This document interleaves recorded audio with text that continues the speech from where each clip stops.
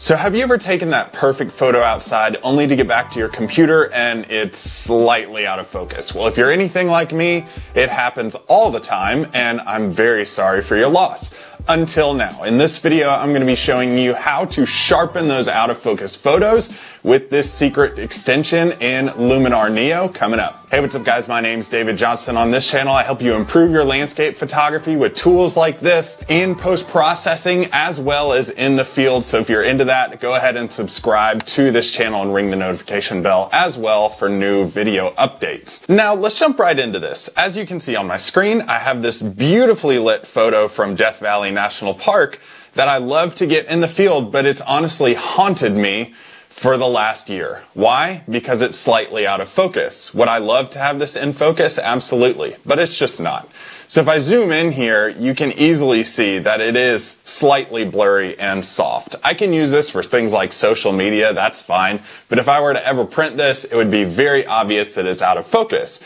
And I haven't had the right tools to fix it until now. Now there are other software fixes out there that I am very aware of, but I didn't want to buy another one. I already had Luminar NEO and I knew their sharpening tool was coming out. So what I did was I went ahead and bought this extension. If you click on extras in the top right section of your screen, you can see all the extensions that you have available to you. Now, I bought the SuperSharp extension. I am going to buy all of these after seeing how well this one works. And if you haven't bought it yet, you see how well it works and you want it for your own photography, I have a link to buy that with a discount in the video description as well as in the pinned comment, so check that out. Now let's see how this works firsthand. So I'm going to go in here to edit, and when I pull it up in edit, since I just added SuperSharp AI, I'm going to click on my SuperSharp AI in the extensions, and you have two different options here. There's always options, and that's a great feature with AI software. And that's universal or motion blur. Universal is kind of just the photo's kind of blurry. That's just what it is. Or motion blur is if you are shaking your camera a little bit and you want to fix that. This one's just slightly out of focus. How it was at f/16, I literally have no idea, but I've been there several times. I don't have to check on face enhancer because there's no human face in this. But if you are shooting humans, this would be available to you. So I'm just going to keep this on universal and I'm going to click on the highest rated feature possible. So when I click on high, you see this really interesting screen come up that looks like it's analyzing your photo. Truth be told, I think this is just an entertaining feature to keep you busy while this is taking forever to sharpen your image because it takes literally forever. But I did in fact sit here and move the mouse around so that all these cool little lines would dance around like star constellations. So kudos to you, Luminar, for being able to do that and keep me entertained while this takes forever to update.